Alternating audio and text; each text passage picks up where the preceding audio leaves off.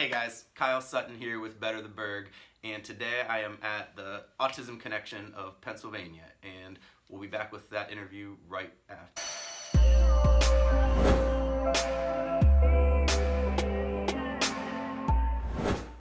Okay, thanks for having me, guys. Thanks for having me, Lou and Marie. I really appreciate it. Sure, thanks for coming over. Yeah, okay, so Autism Connection of PA, tell me a little bit about it. Yep, so my name's Lou Randall, I'm Executive Director. Marie's our great family supports person. And we've been around totally for 22 years now. Okay. And Marie's been here longer. You want to talk about what you do? So I have a 27-year-old boy with autism and intellectual disability. Yeah, okay. We provide education, advocacy, and support to parents and professionals who know or love somebody with autism. Right. With the rate increasing, pretty much everybody knows or loves somebody with autism. Yeah. So it's helping us. Okay. Sure. So somebody calls in, says I need help, and you figure out how to help them. Right.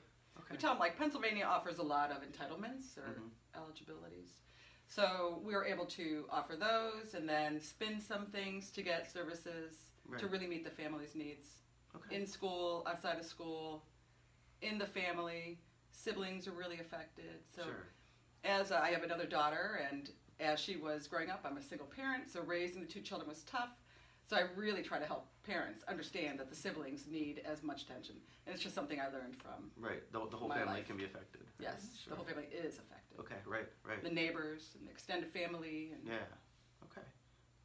Now, Lou, you guys offer a lot of education as well? We do, yep. So because we get about 130, 140 phone calls a month for help, or emails, because a lot of our adults who are autistic will email us or go through our social media. People get us any way they want to. Right. And some people, especially it's good to know, autistic people tend to like to write to people versus use the phone, so something just to know about.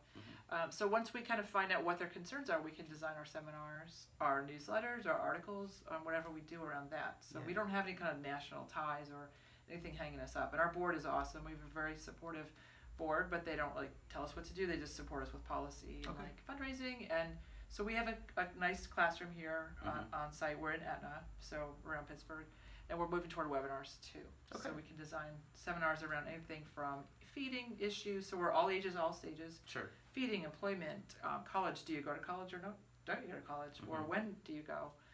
Through kind of life planning, guardianship stuff, trust, special needs. Okay. Behaviors, sensory issues, everything about autism. Right. Okay, right, yeah. I mean, as many things as come up in life could be covered, right? Yeah.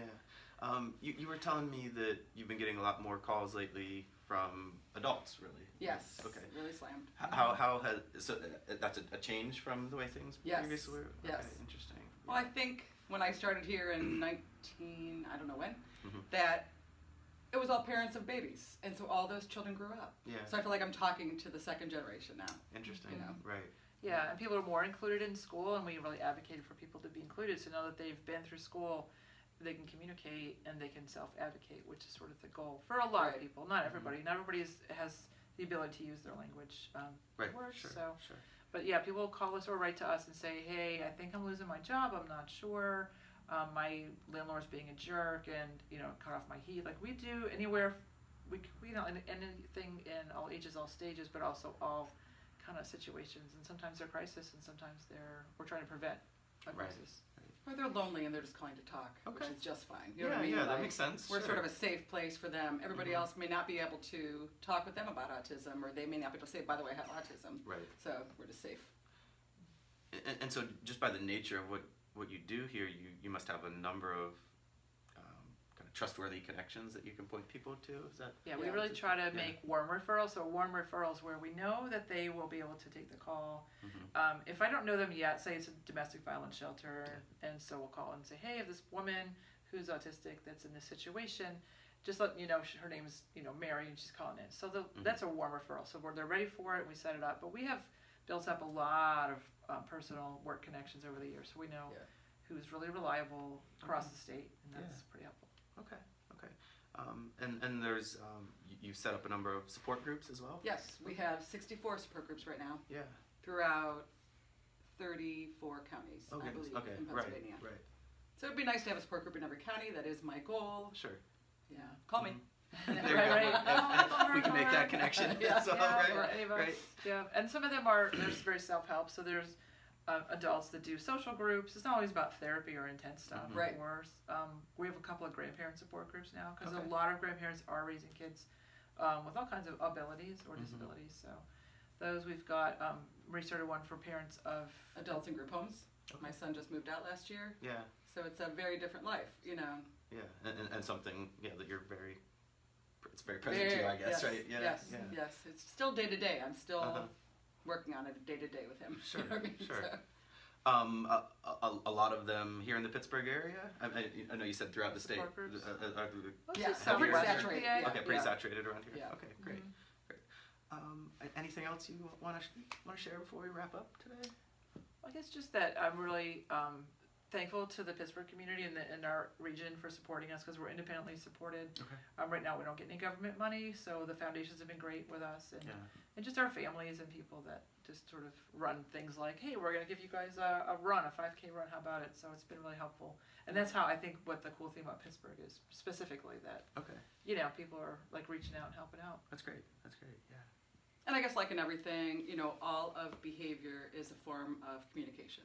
And so we really want people without autism, like anybody, just be kind. Sure. You know what I mean? Just always be kind. In my son's case, he's pretty tough. You know what I mean? My beautiful boy is pretty tough. And so I've always felt it would be easier to change the world. And I still kind of have that attitude. I think it's easier for me to get the world to be ability friendly than to change my son. Okay. Which tough. Right. And people should feel free to reach out to us. We've been doing, last year we did a lot of school disability acceptance, like assemblies or classroom talks. Right. And that just goes into, everybody's got hidden disabilities. I have glasses, you do, they're part of our brain, I'm different. And we start from that. And by the end of the talk, people are like, I have ADHD, I have a therapist, and I have anxiety. And like, kids are really proud. Which is really good. Sure. Get rid of the stigma. And I think even that's a somewhat recent change, maybe even too. I think that's good. That's positive. Yeah. Right. Well, I think kindness is a good foundation for a lot of things. There's a lot of hope. You know what I mean? There's a lot of hope. Yeah. Okay. Well, very good. Thanks for your time today. Thanks for coming out. Yeah. And guys, thanks for watching Better the Burgh. We'll have a blog post attached to this, so watch and read, and thanks for paying attention. Take care. Thank you. See ya.